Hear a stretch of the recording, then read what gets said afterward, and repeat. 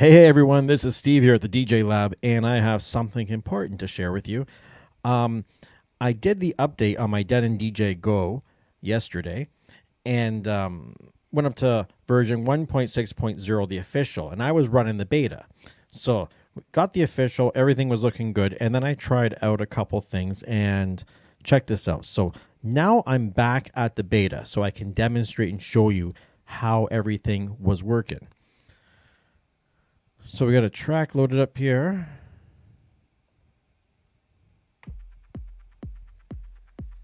I'm going to turn things up a little bit here.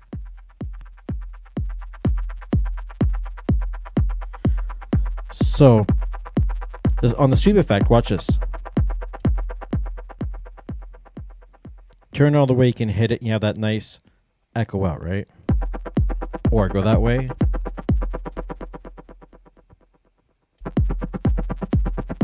And now listen to the effects though.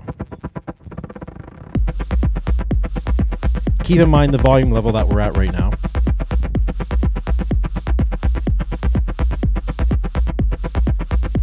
Applying a 3/4 echo with full feedback.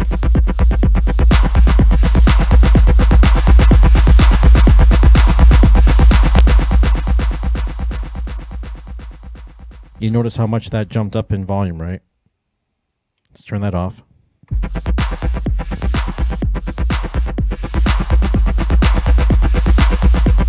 Halfway.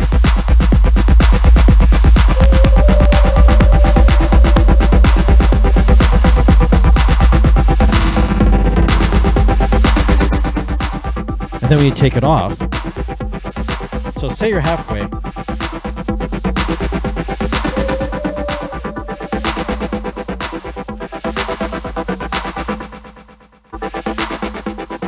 So keep note of that.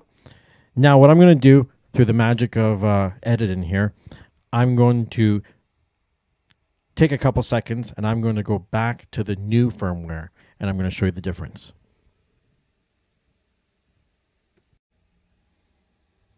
Okay, we now have it updated to the latest 1.6.0 and I'm going to show you the difference of how this doesn't work now.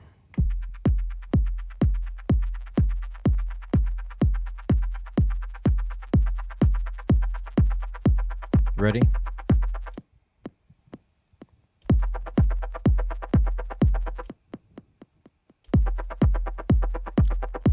So the only way to make that effect work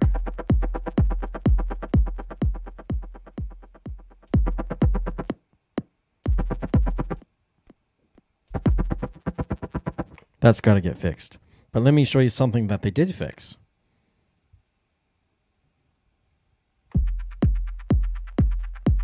Remember we had the 3/4 effect with the feedback in full.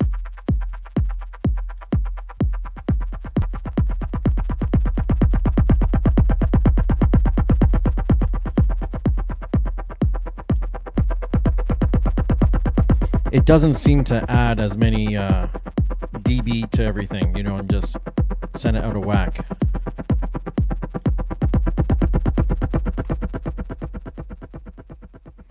But yeah, so you managed to fix the effects over here that everybody was crying about, which is great. But this one here, you got to fix because can't have this. Just doesn't work. Anyways, thanks for watching. Leave some comments below if you're having the same issue. I'm sure you are, because if I'm having it, I bet we're all having it on the Prime Go. And let's see if this is affecting the Prime 2 or the Prime 4.